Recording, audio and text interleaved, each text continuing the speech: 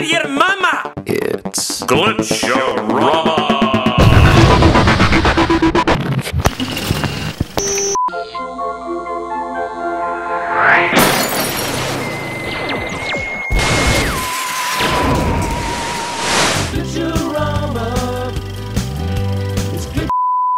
Traditionally, you will always hear bagpipe music being played on St. Patrick's Day.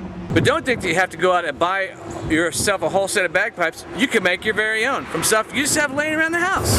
Welcome to our workshop, everybody. This is where we make all the props for Glitcharama, and we do so on the cheap, like that horse head back there. We made this out of paper mache and an old cardboard box. And paper mache is just flour, water, and old newspaper. And I got the old cardboard box and the newspaper off a hobo. Stuff's just lying around. Now this severed head back here, that's from our Zombo the Undead Clown sketch.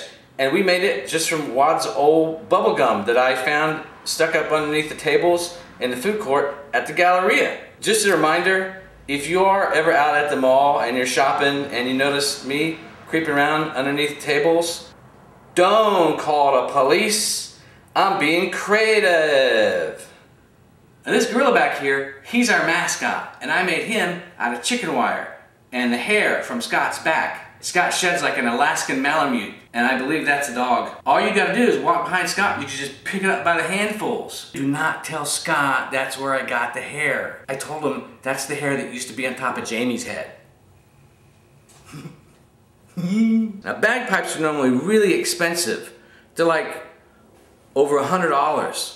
I know, but I'm gonna show you how to do it the Glitcharama way, on the cheap. You'll need some party favors and noisemakers. You'll need a balloon, you'll need some duct tape, and you'll need some pixie sticks. Now you probably have most of those items laying around your house, but all those party favors, where'd you get those? You know, on a weekend, if you have ever been to a public park on a weekend and there's like a poor family having their kid's birthday party out there, play this sound really, really loud right here. It's an air raid sound, and just go running through the park screaming, they're coming, they're coming. They just leave everything behind. You'll just find stuff just laying around. So let's make us some bagpipes. Warning, when working on this or any other home project, you must be properly attired in appropriate gear. Safety first. That's right, you must be properly attired in appropriate gear. Let's begin.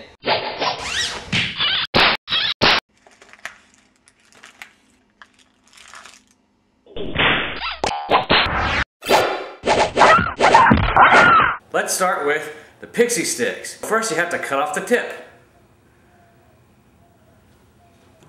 I feel like we should have a rabbi here. Ta-da!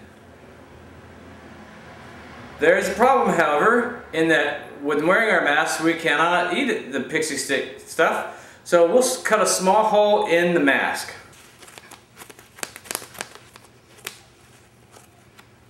Let's cut my glove. There we go, problem solved. And now we can eat our pixie stick. Mmm, that's really sweet. This one's raspberry. That's really sugary. Ah.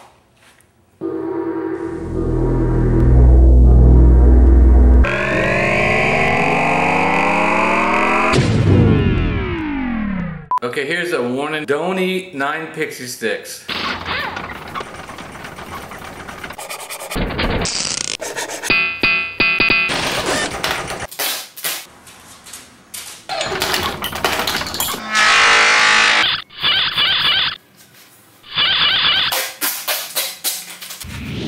Ta-da! I present to you, ladies and gentlemen, the very first St. Patrick's Day official Glitcharama homemade bagpipes.